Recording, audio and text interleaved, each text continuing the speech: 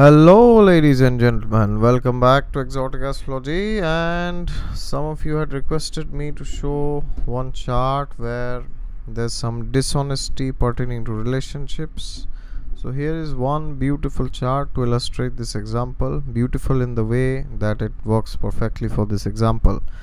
Alright, so we will see some of the combinations which can make a person cheat within relationships. And now, some of you might have these combinations, but that does not mean that you are a cheater or your spouse will cheat on you. There are many other things which are to be seen. I am not revealing the degrees in this chart, neither am I revealing the birth details, the information pertaining to dashas and the divisional charts, because they finally give us the ultimate answer of why the things happen, not just this chart. Okay, and then there are many other charts like the D7, the D9, which we check for relationships. But here I'm just giving a basic analysis to illustrate the certain facts which I would like to stress here, and by that you can understand how to approach the chart. Okay, so when we are going through this, then we will ignore certain details like career, health and marriage, etc., because this is to show some dishonesty within relationships. So this is the chart of a male, and this person has been extremely dishonest in his relationships with women, and he always has a tendency to cheat and get things done from other women, and then later what he says he doesn't do. So there you go. If you're new to the channel and if you have not yet subscribed, then please subscribe to it. And if you want a consultation regarding your marriage, your health, your career, or any other problem that you are facing in life, either astrological or non-astrological, then you can always book a reading with me. You can go to my website. You will find the link of the website in the description of this video below. Okay, and before I begin, as I always say, God is there with you all the time. Just look to him and you will find him. So now let's see the most important planet in this chart. The most important planet in this chart is, we have to see the Kendra houses. In the Kendra, you will see that there is one planet which is in Digbala, directional strength. So Saturn is the one which is sitting in the 7th house, and we all know that Saturn gets directional strength in the 7th house. Okay, so that means none of the other planets, Venus, Sun and Mercury, are in any kind of directional strength except Saturn. So that means Saturn will dominate this Kendra, and when Saturn associates with certain houses or with certain house lords, a tendency to speak lies can come. Okay, now which are the houses and planets which are related to speech? We all know it is Mercury and Jupiter. Okay, because they deal with our speech and what we speak and what we communicate. And if you take house wise, it is the 2nd house. Alright, so the 2nd lord will also come into picture here. So in this chart you see that Saturn is the significator of lies and deceit in any chart, of course. So now here you see Saturn is aspecting Jupiter with its 3rd aspect. Saturn aspects the 3rd, 7th and the 10th house from wherever it sits. So if you see here, Saturn is aspecting Jupiter, and it is also conjunct Mercury, which is the ruler of the 2nd house. So not only Mercury is the 2nd lord, Mercury is also the 5th lord here in this chart, because and that is why it is a very auspicious planet. But when it associates with Saturn here, some form of malefic influence comes over it. Alright, now you will see that the Lagna lord is Venus here, because it's number 2 in the ascendant. It's not the 2nd house, it's the 1st house. The sign Taurus is there. So Venus is the Lagna lord, which is situated with Saturn. So the Lagna lord and the 2nd lord are involved with Saturn here. So this also aggravates the problem of speaking lies. So you can take Saturn and Mercury to some extent for lies, and Saturn aspecting Jupiter, and the 2nd lord is also Mercury here, and Venus being associated with it adds to the problem. Now this would have not been that difficult if Sun would not be here. But the problem is Sun is also there in this chart, in the seventh house. So Sun and Saturn are known to cause friction in wherever they are sitting or wherever they are aspecting. So all the friction is coming related to the to the seventh house, which is the house of marriage and relationships. Then if you see in the chart, you will see the ruler of the seventh house. Now Scorpio has two lords, one is Mars, the other one is Ketu. So the seventh lords, Mars and Ketu, both are situated in the sixth house. Sixth house is 12th from the seventh house. So whenever the seventh house is connected to the sixth house, sometimes if other combinations prevail and if the whole chart supports, the tendency of the person is to break the relationship after getting into the relationship.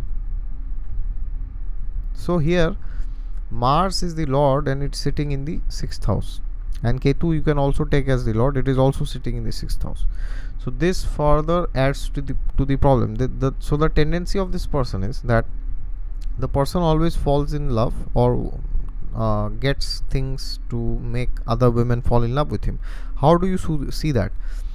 You see the sixth house has a planet Moon, which means there will be a lot of attraction when it comes to love and romance.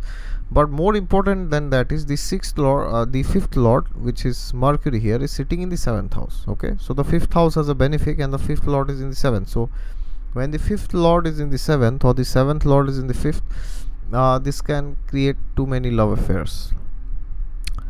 So here the person first falls in love, and then the seventh lord, which ultimately tells what is happening to the relationship, that lord is sitting in the sixth house. So it's like once you get from the fifth house to the seventh house, you are going to the sixth house. So from fifth love, it's converting to a relationship, then it is going into breakup. And because Sun and Saturn are involved here, so and the Lagna lord is Venus. So sometimes people say that, oh, we will cheat or the spouse will cheat. How do you know? It's very simple. Just check who is involved in the process. Is the Lagna lord involved or the seventh lord involved? Because the Lagna lord is the person. So here Venus itself is conjunct this Saturn Mercury. So because of that, he himself is the one who is doing all this cheating.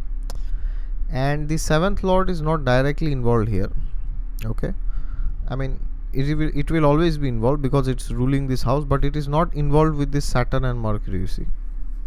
Although here the other problem in this chart is the sixth lord, which is also Venus, is also in the seventh house. Okay, so the sixth lord is in the seventh and the seventh lord is in the sixth, so that is again adding to the problem. And apart from that, this person has Moon in Virgo. So whenever a person has Moon in Virgo, if the other combinations also support, in my experience I have seen is the person finds too many faults.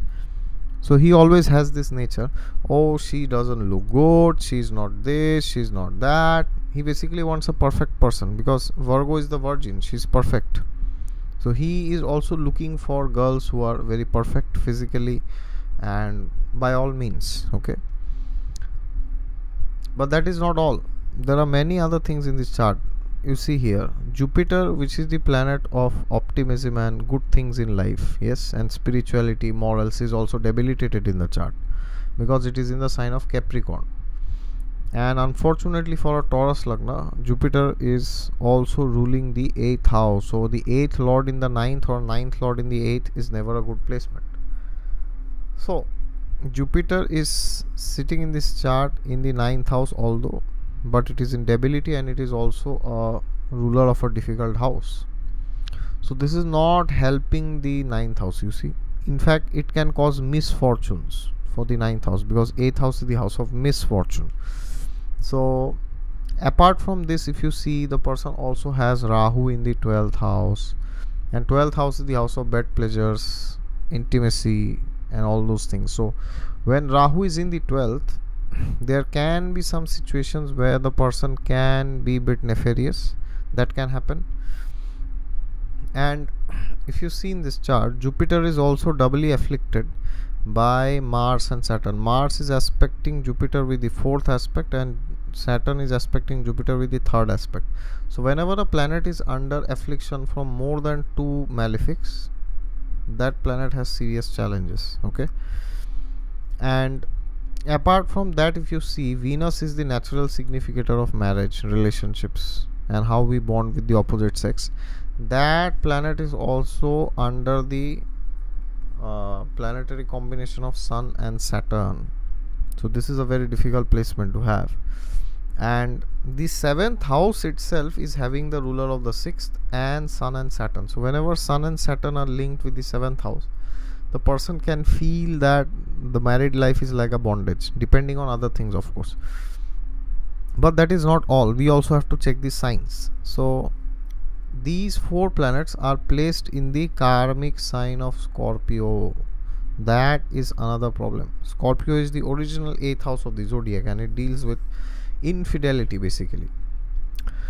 So these planets here are causing this issue here, and some of these four planets are in the nakshatra of Anuradha within Scorpio. Now Anuradha nakshatra in modern context is very famous for getting back with the ex boyfriend or ex girlfriend. Okay, it's very famous for that. So in day-to-day context, this has always happened. This person will get into a relationship, then he will break it, then he will say something else and get back with a new person, or get back with somebody else who was already in the past. So this dicing from one person to the other and then going back to somebody always keeps happening. Okay, so these are the things which we see. So the Lagna Lord is involved, and then Sun is involved, then Saturn is aspecting Jupiter and conjunct Mercury, which is the second lord. So these problems can persist, and because of this the person always indulges in cheating and doing nefarious activities to get the attention from the opposite sex. Okay, and then at the end nothing happens because the seventh lord has gone to the sixth house. So as I said, there are multiple combinations here which is supporting all these things. So some of you might have one or two combinations, and you might write in the comments, oh, you are lying, you are a liar, you are a cheater, you don't know anything about astrology. I have Venus in this 7th house in Scorpio, I'm a Taurus Lagna, my 7th lord is in the 6th, blah blah blah, but I am not like this. Well, I already said in the beginning that there are so many things. We have ignored panchang and divisional charts and so many other things, dashas and so many other things. So just because you have similar placements, it doesn't mean that you are also a cheater or you are also a liar. Okay, so this video I just created to give some awareness about how to see difficult things like cheating and lying, because many times it happens that you want to get married and horoscopes come to you. So then you can always go to an astrologer, but you can also do some basic analysis from your side. Okay, so if you are seeing similar placements, then it can be helpful if you do some background checkup for the prospective boy or girl who is coming for you to get married. Okay, so this is why I made. And as I said, just because somebody has this, don't get judgmental and think that that person is like this. There are so many combinations in the chart which is giving that ultimately. Okay, so ultimately it's like the whole chart speaks for itself. So if all the things are there, then maybe you can doubt, but if one or two are there, then you need not doubt necessarily. You have to check moon, you have to check Jupiter, and you have to check the whole chart basically. Okay, so that is it from my side. If you like this video, then click the thumbs up, and if you are new to the channel and if you have not yet subscribed, then please subscribe to it. And if you want a consultation, you want to know about your marriage, your career or health or any other matter in your life, then you can always go to my website and you can book a reading with me. You will find the link of the website in the description of this video below. Okay, until next time, wish you good luck. Bye bye.